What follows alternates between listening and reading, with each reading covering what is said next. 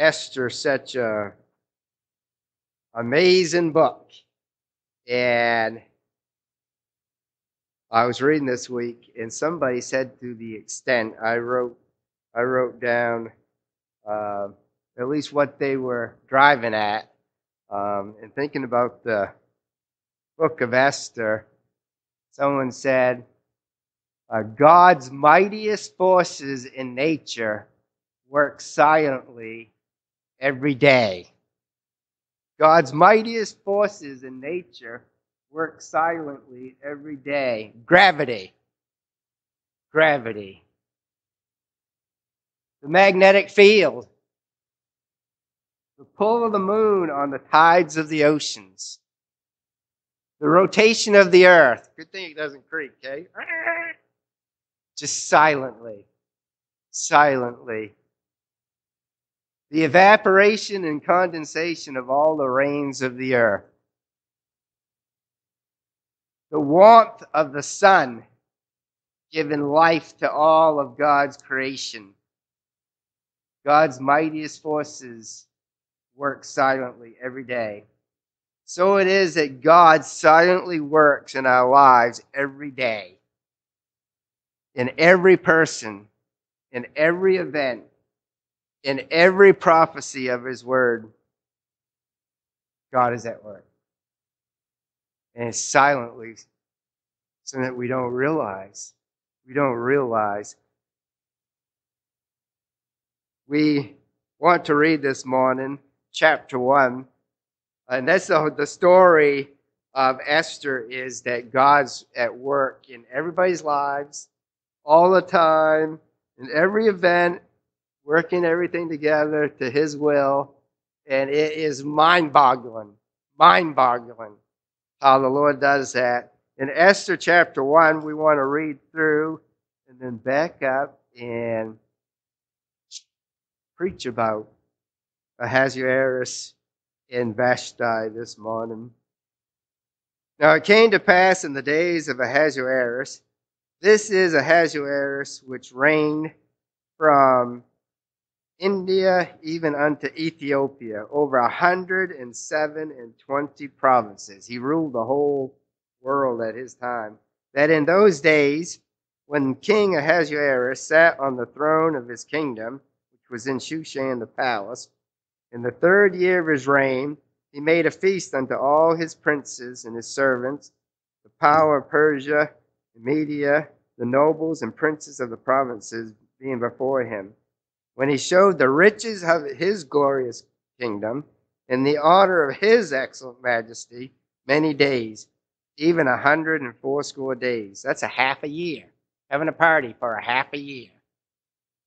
When these days were expired, the king made a feast unto all the people that were present in Shushan the palace, both unto great and small, 7 days in the court of the garden of the king's palace, where were white, green, blue hangings, fastened with cords of fine linen, and purple to silver rings and pillars of marble.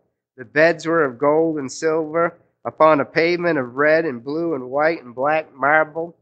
And they gave them drink in vessels of gold, the vessels being diverse from one another, and royal wine in abundance, according to the state of the king. And the drinking was according to the law. None did compel, just trying to make everybody happy. For so the king had appointed to all the officers of his house that they should do according to every man's pleasure. Also Vashti the king made a feast for the women in the royal house which belongeth to King Ahasuerus. On the 7th day, when the heart of the king was merry with wine, he commanded Mehuman, Biztha, Habona, Bigtha, and Abagtha, Zethar, and Carcass, the 7 chamberlains that served in the presence of Ahasuerus the king, to bring Vashti the queen before the king with a royal crown, to show the people and the princes her beauty, for she was fair to look on. But the queen, Vashti, refused to come at the king's commandment by his chamberlains. Therefore was the king very wroth, and his anger burned in him. Then the king said to the wise men which knew the times, for so was the king's manner toward all that knew law and judgment. And the next unto him was Karshena, Shetha, Admatha, Tarshish, Merez, Marshana, and Memucan, the 7 princes of Persia and Media, which saw the king's face, which sat the first in the kingdom. What shall we do unto the queen Vashti according to law? Because she hath not performed the commandment of the king Ahasuerus by the chamberlains. Memucan answered before the king and the princes, Vashti the queen hath not done wrong to the king only, but also to all the princes and to all the people that are in all the provinces of the king Ahasuerus. For this deed of the queen shall come abroad unto all women, so that they shall despise their husbands in their eyes, when it shall be reported. The king Ahasuerus commanded Vashti the queen to be brought in before him, but she came not. Likewise shall the ladies of Persia and Media say this day unto all the king's princes, which have heard of the deed of the queen, thus shall there arise too much contempt and wrath. If it please the king, let there go a royal commandment from him, and let it be written among the laws of the Persians and the Medes, that it be not altered, that Vashti come no more before King Ahasuerus, and let the king give her royal estate unto another that is better than she. So they also, the princes and Memucan, what he says, just get rid of her. And give her estate, give it all away.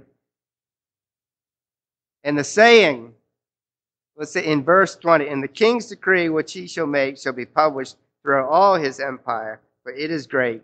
All the wives shall give their husbands honor, both to great and small.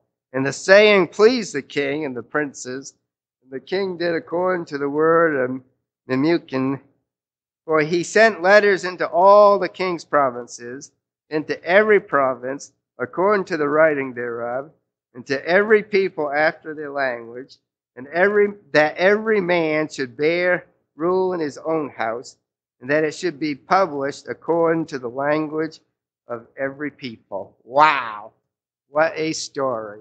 What a story. A Wednesday night we went through this story, and we looked at 8 things that will not help a marriage. Actually, we had probably a dozen or more, but we grouped some. They all began with P, and we grouped some together. But you see, as going through the story, power, position, prestige, prosperity, a palace, partying, popularity, perfectionism, pleasure-seeking, pals, because the king had all these friends giving him bad advice, being pretty, Vashti was beautiful, being pretty, having a world perspective, all these things didn't help their marriage. And the story is about a king who ruled the world. He ruled the world, but he couldn't rule his home and his marriage. And the king who ruled the world but wrecked his marriage. You can be a rich man and be a poor husband, and you can be a success at work and a failure at home. That's what we see here displayed by King Ahasuerus. And you look at the story, how could a man who had become world ruler, how could he ruin his marriage? What happened? Where did he go wrong? And pretty simple. We're going to go down through. We're going to look this morning at broken scripture, broken marriage. Just go down through and think of scripture verses that Ahasuerus broke. And if you want to ruin your marriage, just don't obey God's word. It's that simple. If you want to heal and mend your marriage and have a happy marriage, all you got to do is obey God's word. Walk with the Lord. Sounds easy, right? You better pray for grace and strength and help and patience and just lean on the Lord, because we know that life isn't easy. But God helps us. God helps us. As we go through the story, we see Ahasuerus broke God's word several different ways. And it was amazing that, and we know that this isn't a Christian couple. They're not believers. But even an unsaved couple that follows principles from God's word can have a lasting marriage. We know that. You might have had neighbors that were married 50, 60 years that would never come to the Lord. You say, well, how can they do that without the Lord? Well, they did it with the Lord's principles. They did it with the Lord's principles. I remember years ago, some basketball coach out there, I don't know if it was a basketball coach. There's some coach that claimed to be a Christian, and he wrote a book, and in his book, I remember I was listening to him talking on the radio, I think while I was delivering newspapers, and he was saying that when you study success in any area of life, it's got to follow God's principles. Even for the unsaved world, it's got to follow God's principles. God's word upholds hard work, truthfulness. In a marriage, you might see somebody's been married for many years, and like I said, they don't profess the Lord, but there's got to be forgiveness in that marriage. It's got to be love in that marriage. And if any marriage is going to last, it's got to be through the principles of God's word. And as you go down through the story, you see, I just picked out some verses where Ahasuerus broke God's word. And we're just evaluating the story from our knowledge of God's word. So I've got 10 here. 10. So we just want to move right along. Number 1, Ahasuerus broke Proverbs 16:18. Turn to Proverbs 16:18. As you're turning there, that verse goes along with verse 4 when it says, he showed the riches of his glorious kingdom. The riches of his glorious kingdom in the honor of his excellent majesty. This guy was proud. He was proud. It's like Nebuchadnezzar. Remember how Nebuchadnezzar walked out and said, look at all this great kingdom that I have done. Well, we know Proverbs 16 and verse 18. We all know it. That pride goeth before destruction, and a haughty spirit before a fall. Verse 19 says, better is it to be of a humble spirit with the lowly than to divide the spoil with the proud. And Ahasuerus set himself up. He was so proud. A marriage takes humility. Marriage takes humility. Marriage takes humbling yourself so many times. It might be you say all the time. You just have to keep saying, Lord, help me. And I need you. Anybody going into marriage? Look at 1 Peter chapter 5. This is a special admonition to pastors in Ephesians, 1 Peter chapter 5, to elders, to pastors. Anybody going into pastorate? God wants them to be clothed with humility. Doesn't mean we always are, or pastors always are. We need to pray for God to help us. In chapter 5 and verse 5 it says, likewise, ye younger, submit yourselves unto the elder. Yea, all of you be subject one to another, be clothed with humility. You know, that bride puts on the beautiful wedding gown and comes down the aisle, and so beautiful, and the groom dresses up like probably maybe he's never dressed up so nice before. You know what's more and more important is to be clothed with humility. You got to have that going into marriage, and you've got to have that to continue. And you got to keep asking God for help. It says, yea, all of you be subject one to another and be clothed with humility, for God resisteth the proud and giveth grace to the humble. Pride starts rising up in the marriage, and God's resistance, that the brakes start being applied. It just doesn't work. God says, humble yourselves, therefore, under the mighty hand of God. All right, God, I don't know how to handle this situation. I just need you. Give me patience. Give me understanding.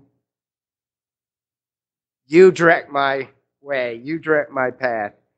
Humble yourselves, therefore, under the mighty hand of God, that he may exalt you in due time. First of all, Ahasuerus, he broke Proverbs 16:18. Secondly, another passage of scripture I thought that he clearly broke. Look at Philippians chapter 2.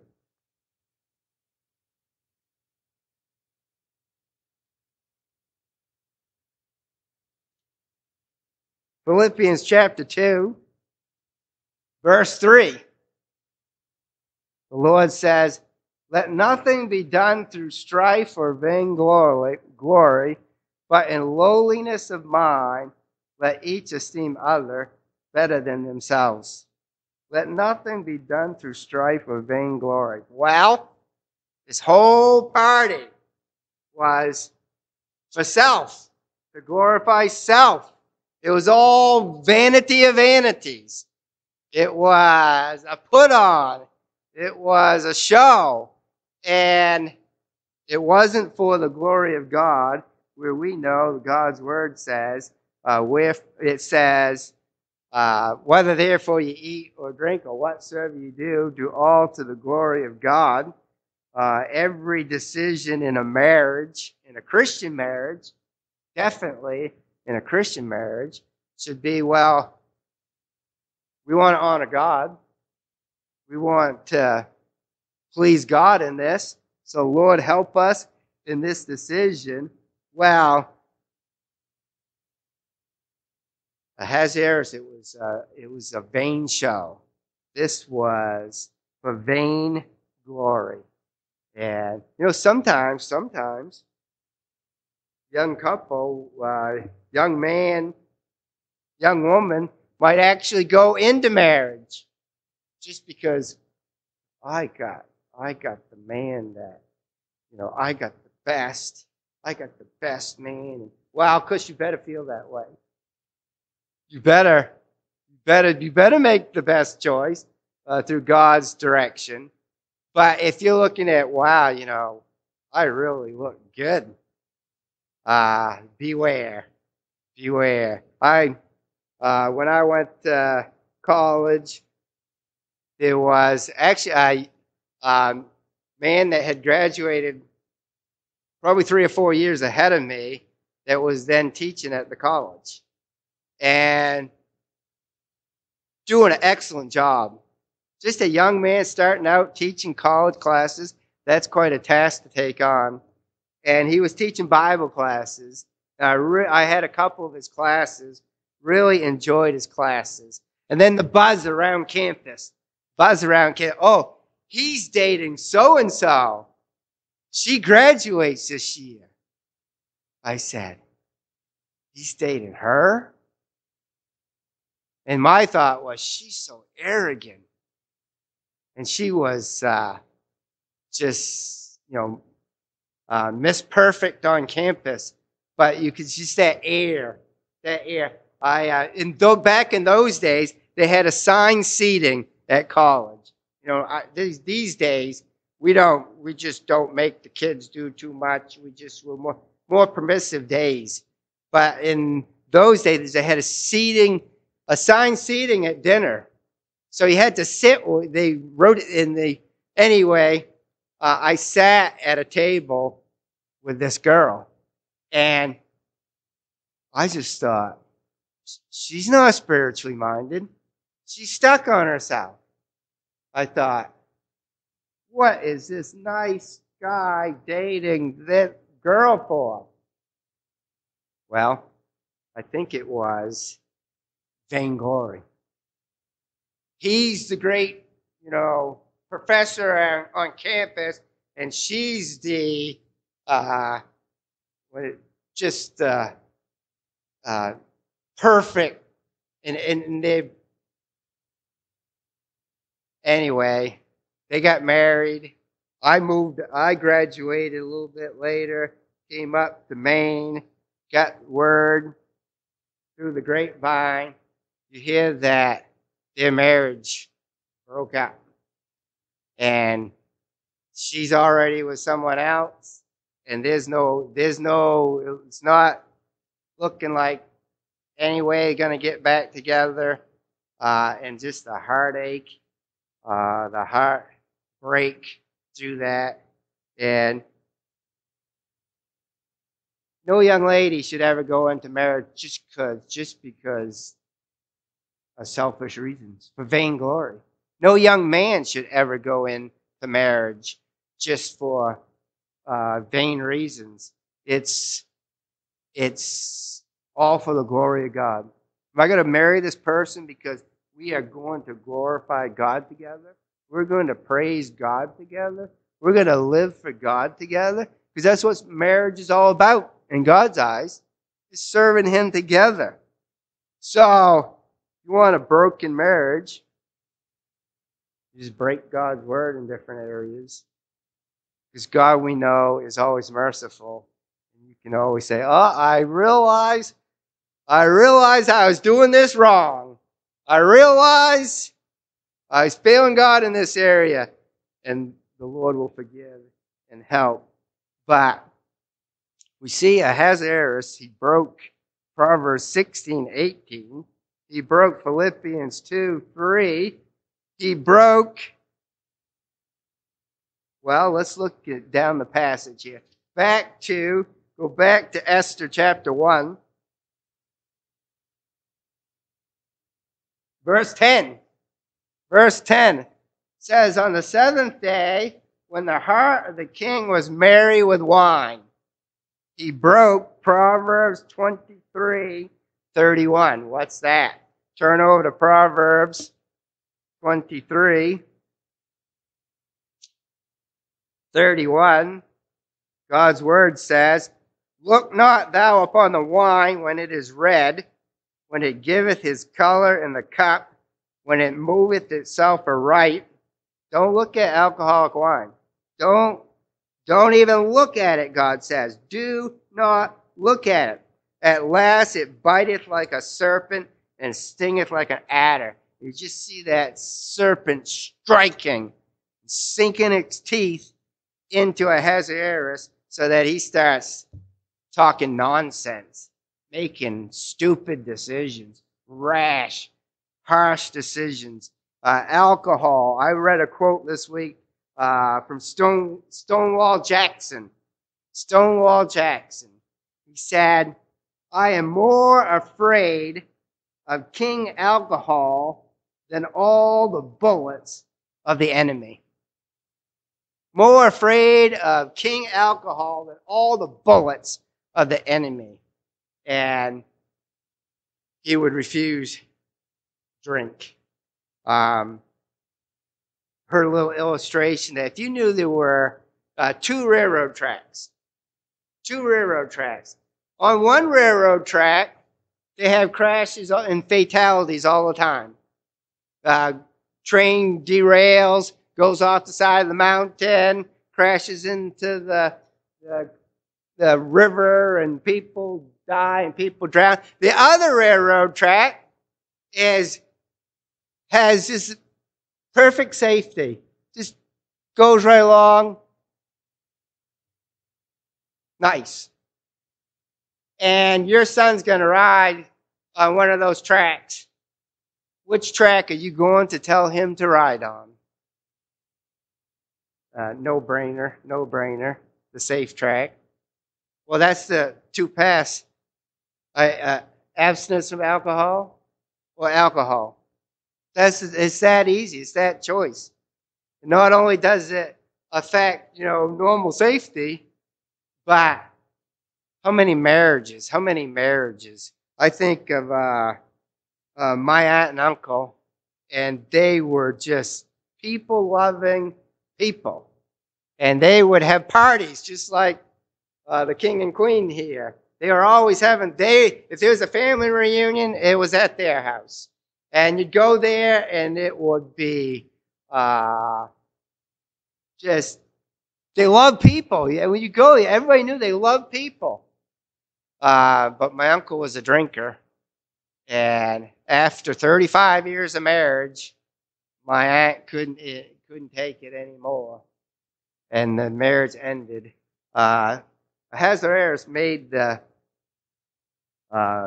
mistake here. He looked on the wine when he shouldn't have.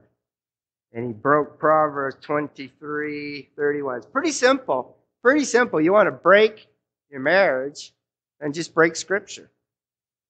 Don't obey the principles of God's Word. Number four. It goes right along with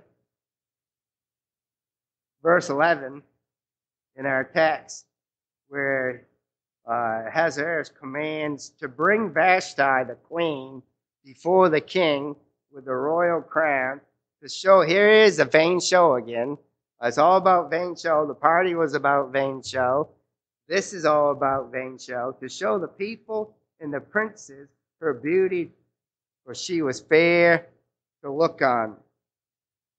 He broke Ephesians 5:25. What is Ephesians 5? Turn to Ephesians 5. You know this. But let's look at it. Ephesians 5:25.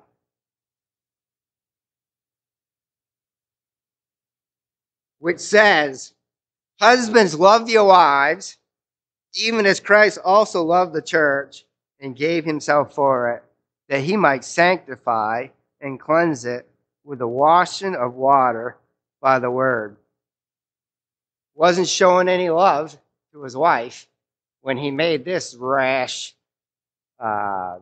evil request. Definitely wasn't showing any love. You read books, commentaries on Esther, and the big question comes up: should Vashti have obeyed the king? Well, that's not the question to ask. The question, and somebody even said, I was reading, and somebody even said, well, what she should have done was she should have dressed up really modestly and came out and just, stood there. I'm modest, and I came at your commandment. But she knew the intent was for them to look on her beauty. She didn't want to have any part of that. Any part of that, and you can't blame her. And really, if you don't want to go the hypothetical, well, what was Vashti at fault? You don't want to go to when we know that Ahasuerus was at fault. We know that this was wrong for him to do. We know, as the head of the home, supposed to be the head of the home, this wasn't showing love. I mean, any man that loves his wife, he wants to protect her from any kind of scene like this. Any man with red blood flowing through him is like, you look at my wife, you better not be looking at my wife. Not just any husband. My wife tells a story that when she worked at McDonald's way back before we were married, when she was going through college, she worked at McDonald's. And one of the men she was working with, actually, it was the boss, the crew captain or whatever they call him, made some comment to her. And the comment got back to her dad. And some of you remember my father-in-law, who was just a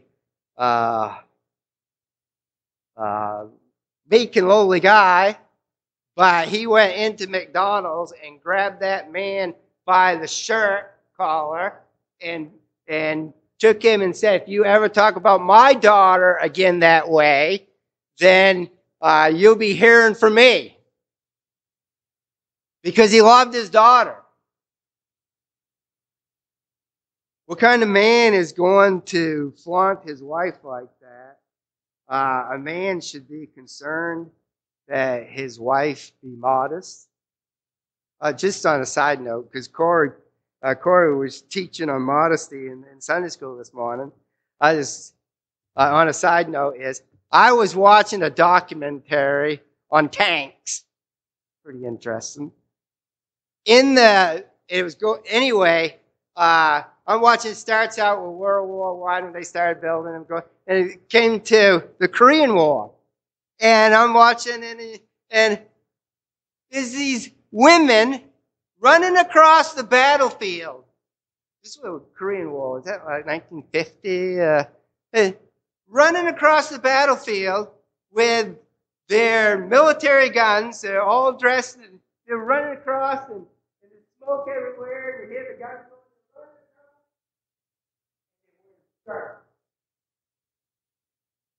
They were wearing skirts. You know, it wasn't. You check your history books, you read, it wasn't until TV became popular. You know, we're all against propaganda.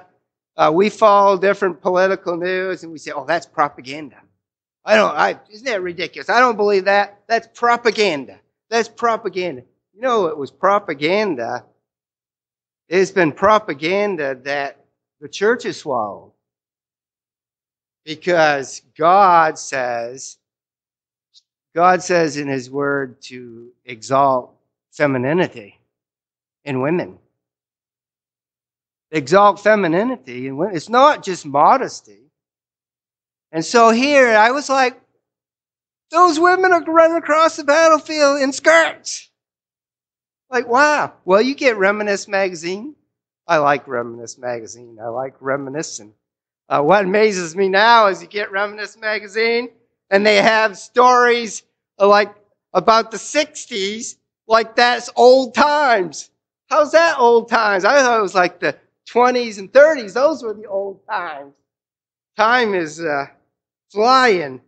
But you notice that the school kids, you know, you go back in 20s, 30s, 40s, and you see any pictures of city streets or whatever you're looking at. And the ladies were wearing dresses until TV hit. TV hit. And started changing things.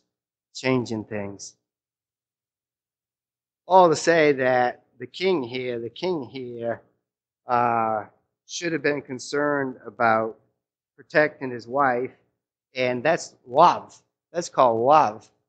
If you love your daughter or daughters, you want to teach them modesty, femininity, teach them that, being a girl, that God created them that way. It is wonderful if God created you a girl. If you got boys, you teach them, God created you a man, be masculine, stick out your chest, you know, stand strong, tall. That's God's way. He created both, and He loves it. Back to our text here is that we see Ahasuerus definitely broke, husbands, love your wives. Then, look in verse 12.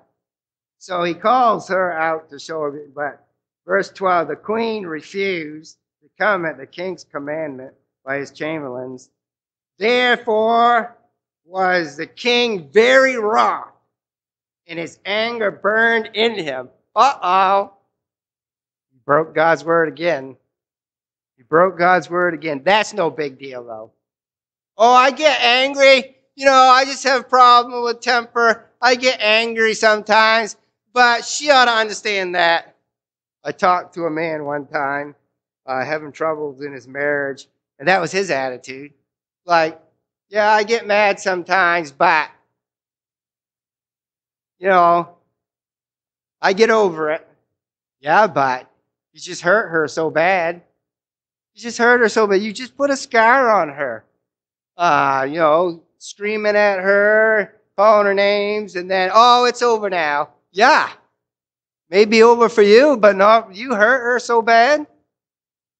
And so we know that the principle here, we'll say I wrote down he broke Ephesians 4:31. He broke Ephesians 4:31. What does Ephesians 4:31 say? He should have been begging her forgiveness. You may struggle with your temper and lose it, but then you beg forgiveness. It says, let all bitterness and wrath and anger and clamor and evil speaking be put away from you with all malice. Next Bible verse he broke. Turn to Psalm, this is number 6, if you're taking notes. He broke Psalm 146. What is Psalm 146?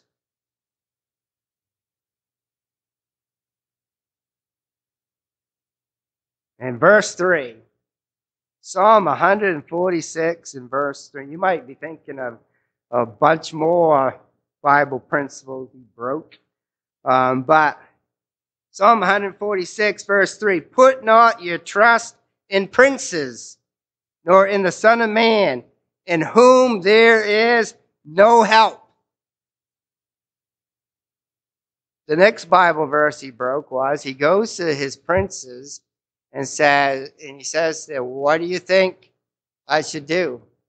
Well, the Bible does say there's wisdom in a multitude of counselors. But this was an issue that he was already clearly, it wasn't her problem. He was the one that stirred this problem up. He was the one being unloving, unkind, drinking, and he's the problem.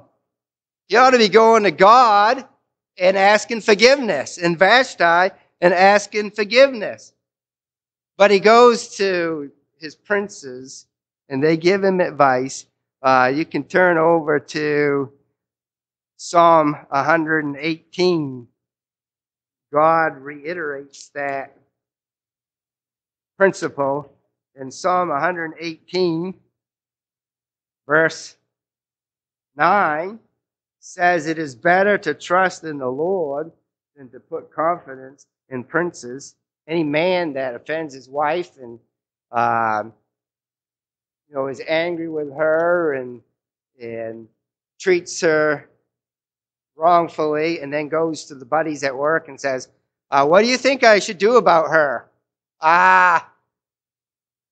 He's not thinking right. God says here, Psalm 118, verse 9, it is better to trust in the Lord than to put confidence in princes.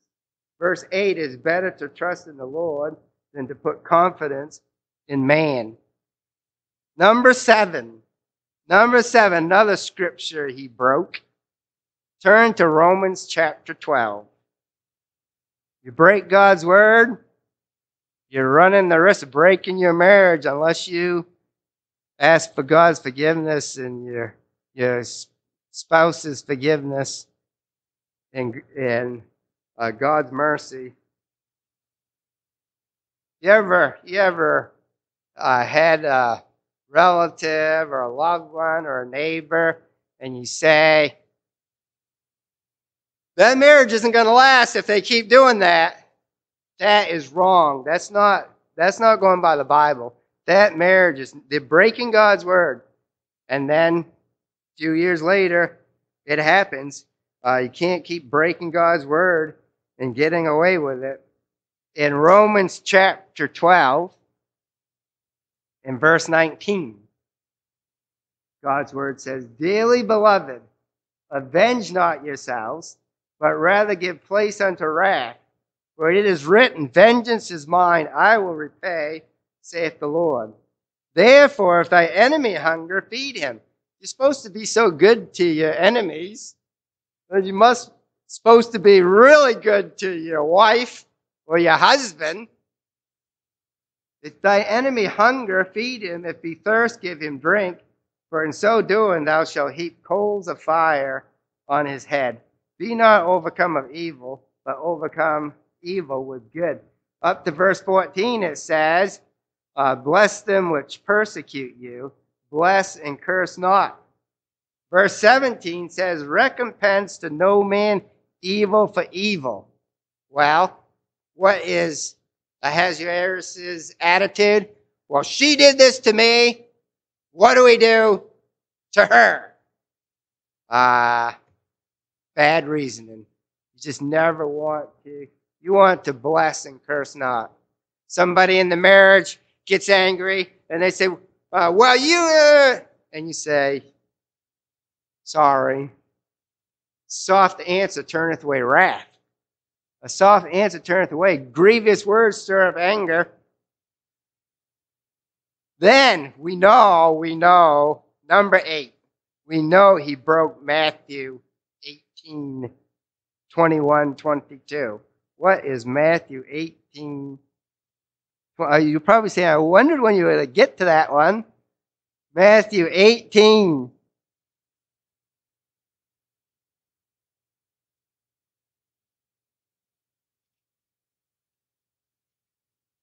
Oh, Matthew 18, 21, 22. Then came Peter to him and said, Lord, how oft shall my brother sin against me, and I forgive him? Till 7 times? Then Jesus said unto him, I say not unto thee until 7 times, but until 70 times 70. What the Lord is saying is, you just keep forgiving. You just keep forgiving. You never stop forgiving. You don't, husbands, love your wives, be not bitter against him. You just keep forgiving. Wives, you just keep forgiving. That's God's principle.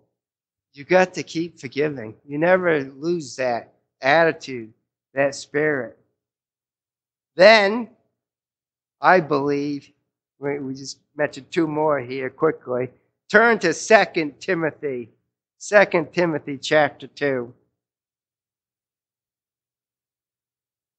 As you turn there, I read a little historical thing about Ahasuerus and his temper. His temper. The story said, history says, whether it's true or not, the Lord can tell us when we get. But history said that he lost a fleet of his ships in some battle on the ocean. So he took a whip, and he was so angry, he took a whip, he went down to the shore, and he was beating on the water. That's how smart that guy was. 2 Timothy, where are you? 2 Timothy chapter 2. How does this fit into the story? Verse 3 says, Thou therefore endure hardness as a good soldier of Jesus Christ. Endurance. What a wimp this king. This king rules the world, and he can't have his wife stand up against him one time. Well, I would say throughout marriage, marriage, you're going to have those conflicts many times. Things are going to happen many times. Just going to throw in the towel and quit. Proverbs 24:10 says, If thou faint in the day of adversity, thy strength is small. Thy strength is small. You think some marriages that have we're not compatible.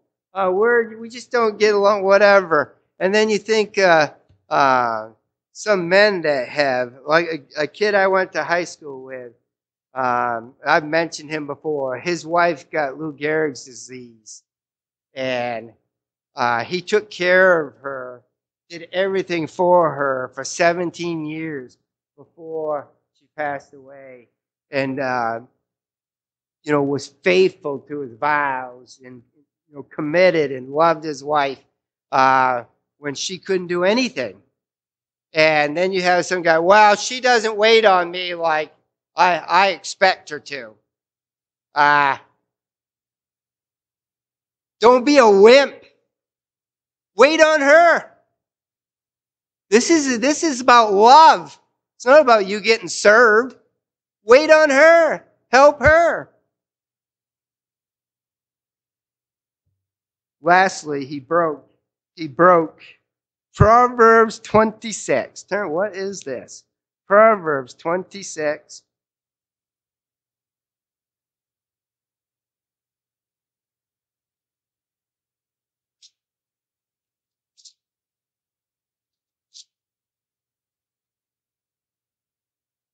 Proverbs 26 in verse 20 says, where no wood is, there the fire goeth out. So where there is no talebearer, the strife ceaseth. As coals are to burning coals, and wood to fire, so is a contentious man to kindle strife. He calls his princes together. They have this conference, and then Memucan stands up and says, oh, this is going to destroy the kingdom. This is going to be such a huge problem. Blah, blah, blah. We've got to do this. Sounds like liberals today taking some little offense, some stupid little thing and making it a national issue. They bring this big thing out. This is going, and all it would have taken is that King Ahasuerus, when it happened, said, I'll talk to her later. I'll tell her how much I love her and respect that she didn't want to flaunt her body like that. And I'll say I'm sorry and just don't talk about this. That would have been easy. You break scripture, you'll break your marriage. And there's so many other scriptures that we could think of in so many different stories, in so many different situations. But we will stop.